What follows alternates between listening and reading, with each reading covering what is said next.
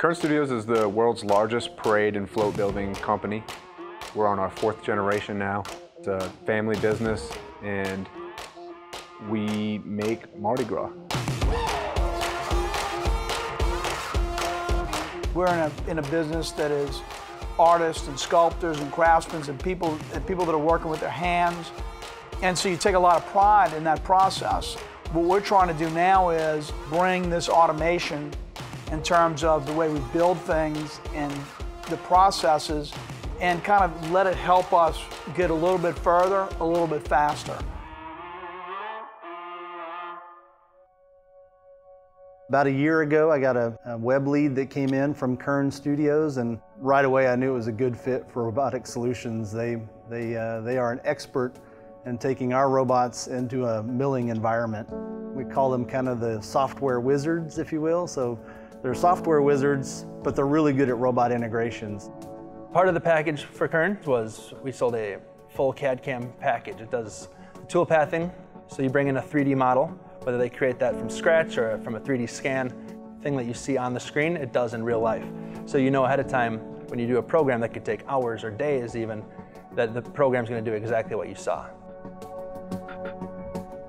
There's a lot of pride that the artist takes in the process, but what you're seeing now is a lot of things are being created digitally. They're being created on computers.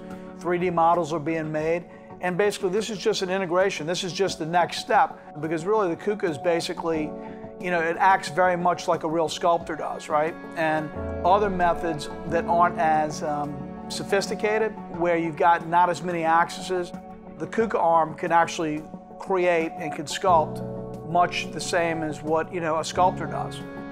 It challenges me as a craftsman, as an artist, to make sure that I'm tool pathing correctly, that the robot is producing exactly what I would be producing if I was making it by hand. And really with the accuracy that the robot operates, it challenges me to even take it a step further than anything I've ever done by hand. The robot itself is amazing and really capable, but it was really important for us to have the robot mounted on the rail. We can have multiple jobs set up at the same time and have the robot go from piece to piece to piece. And incorporated with the rail, we also have the rotary table to where we can have that robot just sit in a point and that rotary will spin around kind of like a rotisserie and just carve the thing out as it goes, and really gives us that beautiful, fully three-dimensional sculpture. We're known for the Mardi Gras business, but one of the portions of our business that has been growing is outdoor advertising. And with this new KUKA arm, it will help us increase our production. And so the faster that we can get something through the production line, the faster it gets out to market, and then it allows us to get in the next job in.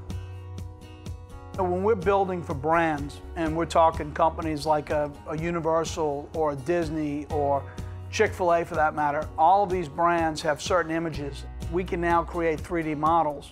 Once that model gets fed into the KUKA arm, then you know that what we're putting out is exactly what they saw and what they approved.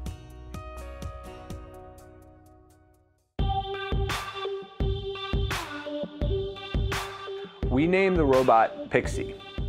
Pixie is actually somebody that my grandmother knew, and it was through Pixie that I got my job here. She was really a woman who could do anything, and we're working on getting this Pixie to the same production level that the Pixie that we miss so much was at. I love what I do. I mean, how many people get to say that they just make giant, cool things? The most rewarding thing is, during Mardi Gras, when I'm operating these parades and you see all the kids and the families out on the street, they're like, "Ooh, Mom, look at that thing coming down the street," and really get excited about it. You just can't help but feel really good, and that's what keeps us going year in and year out.